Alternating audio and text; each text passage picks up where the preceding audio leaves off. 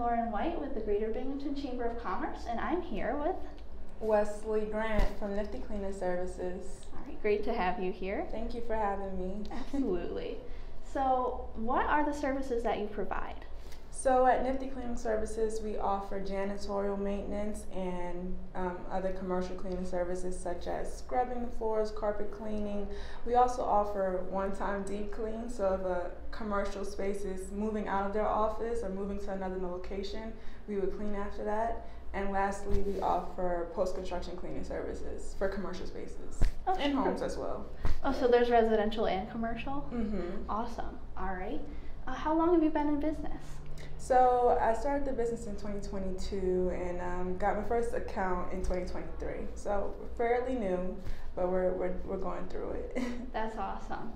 And then what would be your favorite part of running the business? I think my favorite part is it's the learning curve of everything, learning operations, team leadership, building a culture for the company.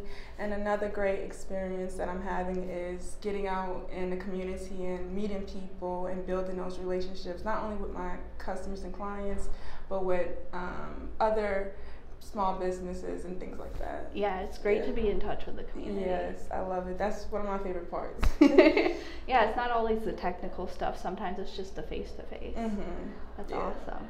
All right, and is there anything else we might not know about your business? Well, at Nifty Cleaning Services, our core values are integrity, dedication, kindness, respect, and excellence. So we like to work with all of these things in mind and just making sure we provide our clients with a great service so that they are satisfied. So, yeah. That's awesome. Well, thank you for coming in. If there's any more information you'd like, we're going to leave it in the captions below the video. Thanks for watching, and thank you for being here. Thank you for inviting me, Lauren. Sure.